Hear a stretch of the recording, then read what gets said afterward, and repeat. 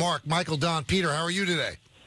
I'm great, gentlemen. How are you? We're doing fine. How much are the Yankees going to be affected by no Gleyber Torres for at least the next 10 games? I mean, they're going to miss Gleyber, but one of the great things about this Yankee lineup is it's so deep. You can miss one player and really not skip a beat. The guys that they have filling in, whether it be Walker or Drury or I mean, heck, give Tyler Wade a few at bats, see if he can do something. You're going to bat him 8th or 9th anyway, and it's not a big deal. I don't think they're going to miss him too much. Now, I don't know the exact definition of chronic, but Aaron Boone said that this has been a hip issue for a few years with Torres. Would that bother you that a kid 21 years old has a history of hip problems? It definitely would, and that's kind of surprising that a 21-year-old would have anything chronic, actually. So, sometimes we have these little aches and pains from childhood that my right knee was always bothering me when I was a kid. I had that Auschwitz slaughters. I had that, both my knees. Yeah. Wow. Great athletes have it, Don. So, well, thank you. But it didn't bother me until literally like in my 30s. So, something chronic could just be very mild, small little thing here and there. So I wouldn't put too much stock into Booney saying it's a chronic thing and we shouldn't be too worried. Hopefully we shouldn't be too worried. The Yankees have played 7 series this season against teams that are currently in first place. They've won 6 of those series. There's nothing this team has done that has given me any pause whatsoever. I think they're really, really good. But when you look up, they're a game behind the Red Sox. Are the Red Sox better than the Yankees? No, I feel we talk about this every week, and it goes back and forth, right? So after watching the Yankees-Red Sox series, 3 blowouts, none of them were good games, but I leave that series saying as long as Chris Sale is not on the mound, the Yankees are a better team. And you put Chris Sale against Luis Severino, and I think it's a toss-up in that in a game 1 type situation or a winner-take-all 163rd type game. But I still like the Yankees. I really do. I think over the long haul, you get Tanaka back. You figure out who your 4th and 5th starters are going to be. I still think that the Yankees will outlast the Red Sox in the end. And the one thing about Sale, Mark, if you look at the arc of his career, and he's a brilliant pitcher, he's not the same pitcher the middle of August on. He's too small and throws too hard, and I think that he fatigues. Now, I know that Cora is managing him a little bit differently this year, keeping his pitch count lower, but at no point in his career has he ever been as good in September as he was in May. I know, and that's a big issue if I'm the Red Sox. And you know what? You start looking at trends, and I'm sure early in his career, Chris Sale didn't pitch a lot of high-pressure, high-leverage games in September, and so he comes over to the Red Sox, and you look at that trend and say, wait a second, we need to figure this out. So I think the Red Sox, after last year's playoff performance, probably took his off-season training and maybe did something different. They're definitely taking his innings down, trying to take his pitches down. Maybe you stop throwing as many pitches in your bullpen sessions. I played with some great pitchers in my day, and the older pitchers, John Smoltz, for example, late in the season would throw very little in between starts because he wanted to save those bullets. And I think the Red Sox will try to figure this out and make sure it doesn't become a problem for Sale in September. All right, here's another problem for the Red Sox. David Price against the Yankees. Let's say he's lights out the rest of the year, but every time he faces the Yankees, he loses. Could you afford to pitch him in a best-of-5 divisional round series? You know what? He's a tough situation for me because you're paying him so much money to be a top-of-the-rotation starter. He's probably their 3rd or 4th best pitcher in a series against the Yankees. You look at him and say, if he's pitching really well, I got to put him out there, but I'm holding my breath if I put him out there against the Yankees. Nationals are a game under 500. They had a players-only meeting after getting swept by the Red Sox yesterday. What are those like? Does anything get accomplished? Does it get loud? Do people point fingers? Do voices get raised? What are those players-only meetings like? Yeah, I've been in a bunch of them during my career, and it's 50-50.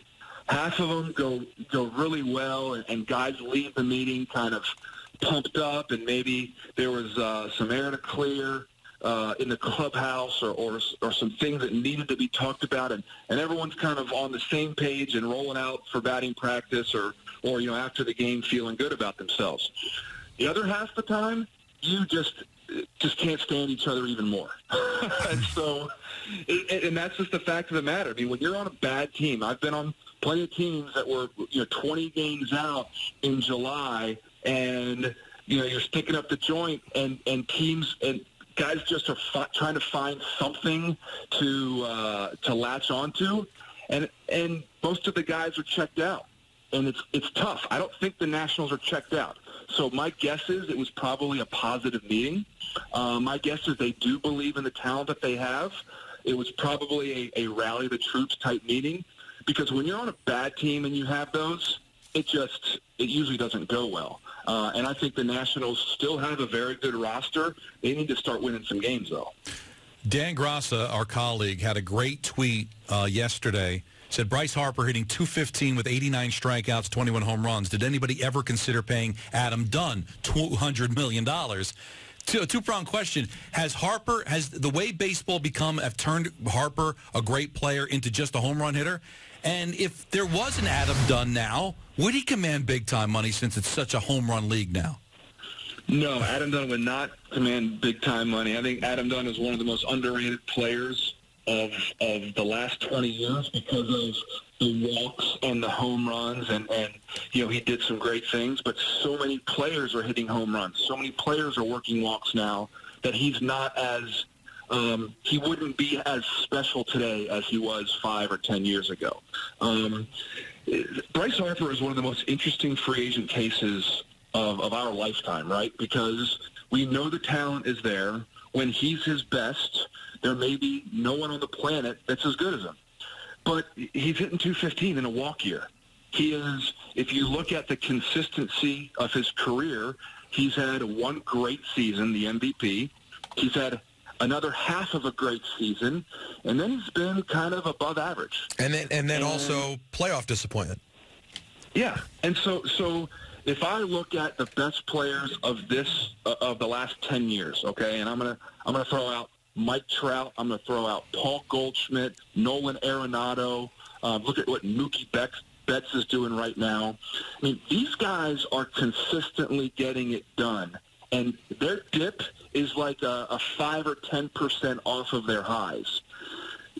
Bryce Harper has these wild swings of great months, bad months, great years, average years. And while if I signed him to a $30 million a year contract, I would really hope for the best. If it doesn't work out, there were some signs that maybe you shouldn't have given him that money. Talking with Mark Teixeira, his weekly segment on the Michael Kay Show. I was looking through the standings today, and I did some quick math. The Orioles are 37 games under 500, which to me is startling. So they have the worst record in baseball, and the reason it's startling, and maybe I'm completely off base, Mark, maybe you having been in a dugout feel differently. I think Buck Showalter is one of the best managers in baseball, and it's not even close. Can you imagine, how does this happen that the Orioles could be 37 games under 500 with Buck Showalter as the manager? Yeah, it's really tough to watch because Buck is there's very few men in baseball that I have more respect for than Buck Showalter. What he does with as little talent as he's actually had in Baltimore over the last few years and still making the playoffs and still being very competitive. It's tough to watch this team lose so many games because, Buck cares and he's the most prepared. But they just unfortunately have signed the wrong player every single step of the way. Some of their young players didn't really turn out. They had some young stud pitchers in Gausman and Bundy that really didn't work out. And they signed 4 DH/first basemen. I mean, it's just like that's insane. There's too many of those guys on the roster, and it's all kind of coming back to hurt them right now. Yeah, I mean, and Chris Davis may be one of the all-time worst signings ever. Yes, and he is a perfect example of a guy who needs a change of scenery. There are certain players that, for whatever reason, get in a rut. with the team that they're on.